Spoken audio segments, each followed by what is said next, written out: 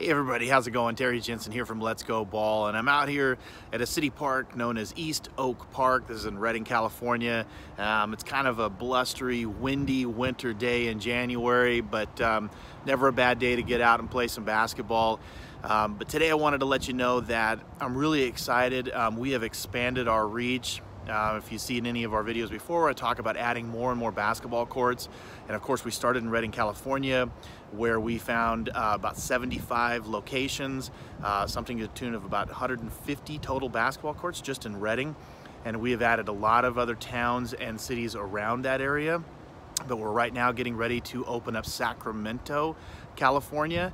I can tell you that right now we're getting ready to onboard 150 new basketball courts just in Sacramento, and we are working on the surrounding areas as well: Roseville, Rockland, Elk Grove, and we'll be adding a lot there shortly. And what's important is that, you know, we wanted to bring a good product to you. And you say, well, I could find basketball courts in other places, right? I could search Google, you know, I could look at the local city guide.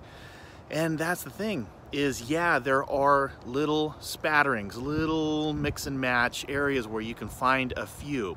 But let me put it to you this way. Just in Sacramento, when we started doing research, we had to search several sites just to find about 50 basketball court locations. And that was looking in a lot of different places. And when we got done doing our research, like I said, we ended up with over 150. And total basketball courts for that were easily in the 300 to 400 range. Many locations, you know, namely like high schools and schools, had sometimes 6, 8, 10, 12 basketball courts on site. So there's always a great place to go find a game. And that's our job, and we make sure to list as many details as we can. Of course, when we're on site, we survey that court top to bottom. For instance, here you can see that, you know, there's no three-point line, but there's a key. We talk about the backboard, the rim, you know, the net, everything that we can come up with, indoor, outdoor, whether it's free or limited access. And we note that on our site as we continue to onboard new courts outside of our area.